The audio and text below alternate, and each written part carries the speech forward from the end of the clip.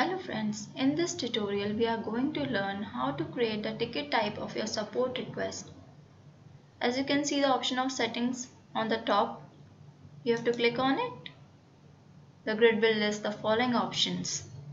You have to click on ticket types. A page will open up for the ticket type creation of your support request. You will see the option of add new type. Click on that button.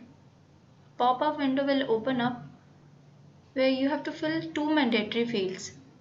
Likewise, the name of your ticket type and description. Let's say the name of my ticket type is question. You have to provide a description for your question. Let's say you're asking any question. What is email piping?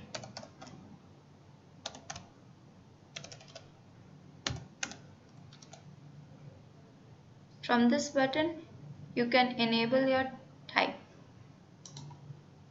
After that, click on Save button.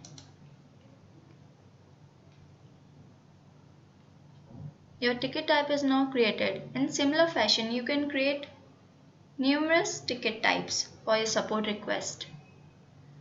We can perform actions like deleting the ticket type and editing the ticket type as per our convenience. We can do sorting of the ticket types by its name and by its ID.